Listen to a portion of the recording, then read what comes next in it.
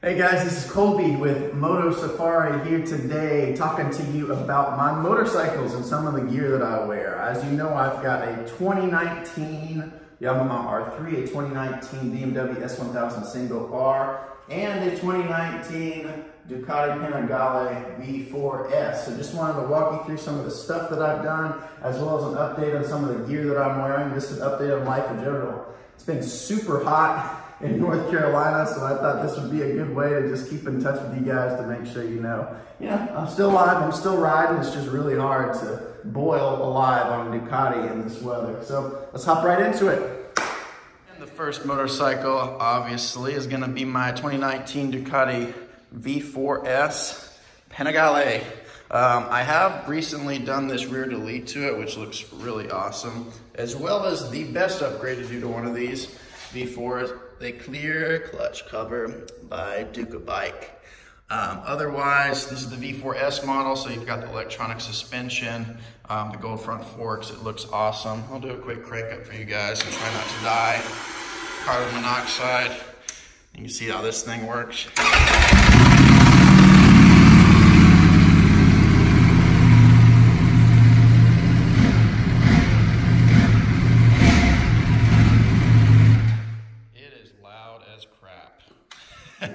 Otherwise, man, that is a beast of a bike. That is definitely not a commuter, though. I will say that. It is not happy when you are stopping and going.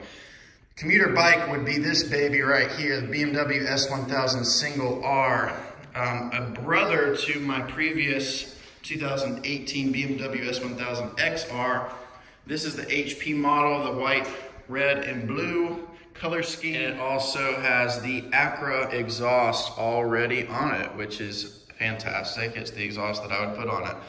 This one has not had a rear delete put on it yet. I don't know if I will. The only upgrades to this bad boy is maybe a front radiator guard, just because it's so revealed up there. It does look bad to the bone though, which is fantastic. So I'm gonna do a little test on this one. It's a little bit more quiet than the Ducati, obviously. Loud.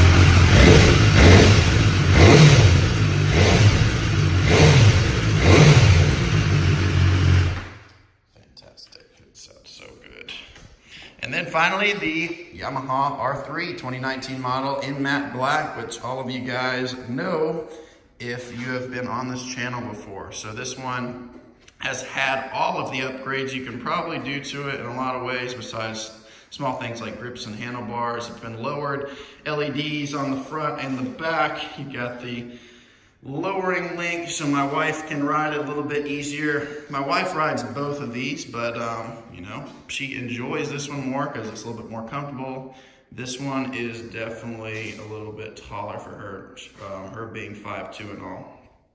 So going over here, my helmets, for me personally, I've got a Rye Corsair X or Corsair 10 helmet.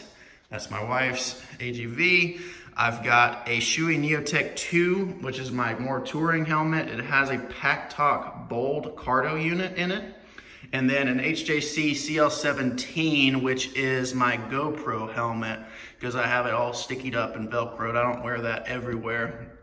As far as shoes, I've got these Dainese high-rise Gore-Tex shoes. They've been awesome. They are expensive, but shoes are definitely worth it. Ankle protection.